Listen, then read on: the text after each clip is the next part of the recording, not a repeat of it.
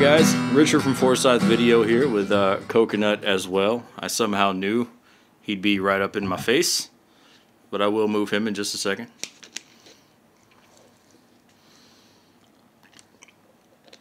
So I'm striving to take the channel to a new level this year, which means I would like to have, hey buddy, come on. I would like to have a weekly series. And due to my schedule and how hard things are, I can't do much more that I can guarantee to get out every week than kind of a talky video like this. But I think the most common thing on my channel people request are more talky videos. But anyway, welcome to Guitar Talk, episode 1, where I pick a stallion out the stable, if you will, and bring it up here so that you guys can check it out. And probably not a demo series, because as you see, this one's only got 5 strings on it. And a lot of times there's guitars that I'm working on that I just want to talk about. In this case, we have a Switch Vibracell Innovo 4 Signature. A pretty freaking sweet axe. A sweet axe guitar. A pretty sweet axe that I was able to pick up locally. I don't know if you guys remember on the channel a couple years ago, Daryl and I found that amazing cache of guitars that locally at a pawn shop had bought off a gentleman, and it was like 90-something guitar. I don't think it was 90-something. It was a lot of guitars. We went through most of them in that video, and several of them were Switch brand guitars. And this was one of them that caught my eye that day.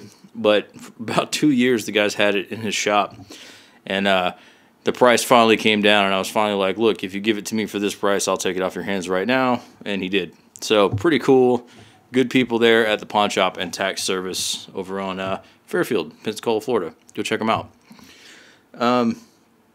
What are Switch guitars? Well, there's a lot of conflicting information. A lot of people think that, oh, they're made of plastic. Well, they're kind of in the way that a guitar body made of resin, that's real popular right now, is made of plastic, because resin is a type of plastic, right? This is basically a resin, and it is not like your standard resin you see in a lot of guitars where you just pour the resin and you get what you get. And around the 2003, 2004 era, some guys got together, I don't know all the details, but they got together to make using scientific testing, a very resonant body from resin that was the exact density to lead itself to have great sustain. And in NAMM 2004, when these guys came out, that was one of the things that a lot of the demo players and guys there at the NAMM were saying, was just how great the sustain was on these guitars. And they're not cheaply made. They are... They have, this one doesn't have them, but some of them have EMGs. These have their own brand pickups. It has Wilkinson hardware, Grover tuners. So they're not like cheap, crappy guitars made of plastic. They're actually really, really cool. And they don't warp and twist the way wood does in temperature fluctuations. They can supposedly stand a much wider range of temperatures before any warping occurs. Now, the fretboard on these guys is made of ebonite, which is their own brand of hard resin to imitate ebony. So there's no grain on the fretboard. It's smooth, it's black, and you never have to worry about oiling it. You just clean it off, kind of like a maple fretboard that's been cleared, like a Fender fretboard or something like that. Very, very interesting guitars, and they're made as one piece. So if we flip her around here, you can see, hey buddy, you can see that the neck goes straight into the body. So it's all one piece. And they call this their Vibracell technology. And what it is the body has chambers in it, sort of, that allow it to be, again, more resonant.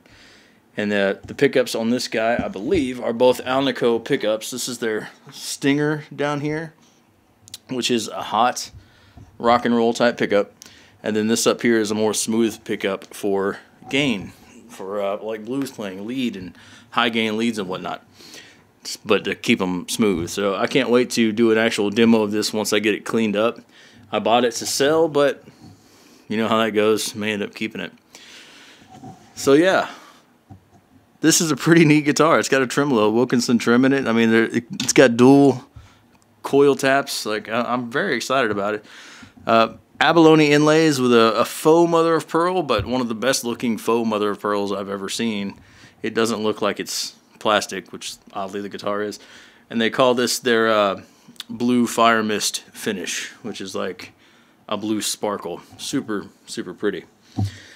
So yeah, what is this thing we're doing? Where is this place we're in? Well, this is the room I've been working on. If you look around, guys. Kind of a Victorian industrial inspired kind of room. Like, I dig it. People who are on my Faceballs on my friends list seem to dig it too. So I'm going to try to shoot more in here, hoping to use the big chairs back there for interviews and whatnot. And you see that big circle thing? That's Coconut's treadmill. He runs in that. Kind of surprised he's not doing that now. But yeah. Yeah, I didn't write any of this. This is just going to be kind of an informal, hopefully weekly show. I don't know if I'll always put them out on Mondays. I'm thinking Wednesdays maybe. But tell me about some of your guitars. Tell me if you've had any experience with Switch guitars. Let me know in the comments. Hopefully this series sometimes we'll bring Daryl in and maybe other guests just to talk about their axes.